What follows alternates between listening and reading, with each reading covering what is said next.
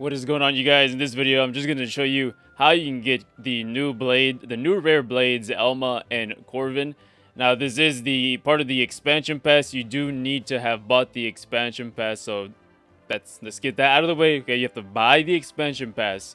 So once you buy the expansion pass, we will have two new tabs at the very far right. One called Gift from Zuo 3. It's called A Second Notice from the Archsage's Orderly about even more new treasure. So this is the invitation in order to get Elma. You have to go over to the Alether Ruins in the challenge mode, and we'll get to that in a minute. But the other one is the DLC Bladeless Distribution 3, A Boy of Two Swords. Receive Sorinosauri's delivery in Argentum's Goldmouth return port. So that's where I'm at right now. Just go to Goldmouth and the return port. You'll spot your warp here, but the little Nopon is in the second dock right over here. It'll be right over here.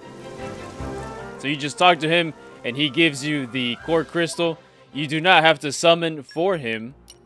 You just have to open his crystal, which is called a divine core crystal. Now, I would recommend putting Corvin on Morag because he's an agility. He's a very good agility tank. He can also heal, and he's very offensive. So, very good blade. Go ahead and put him on Morag. Now, let's go ahead and move on to Elma. We got to go over to the Alether Ruins.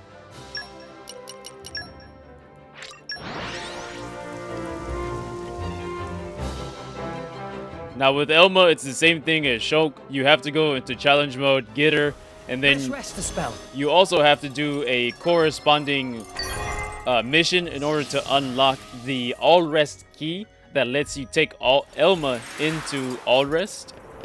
So once you make your way here, it'll be at the very bottom. Now this Elma Redux is the one that is needed to be done in order to get the item to get Elma into All Rest. So this is what you need. This is the mission that you'll have to do in order to get her into All Rest. So before this one, you'll get another mission that's called Otherworldly. I forgot the name of it, but it disappeared after I did it. So you do that one to unlock Elma, and then you do this in order to get her to be able to use into All Rest. So that pretty much wraps it up. Like I said, you do need the expansion pass. You need to have bought the expansion pass, $30. Go over to the very right tab. You'll see the Gift from Zuo 3 and the DLC Bladeless Distribution number 3. So again, that's how you can get Elma, and that's how you can get Corvin. So as always, thanks for watching, and I'll catch you guys next time.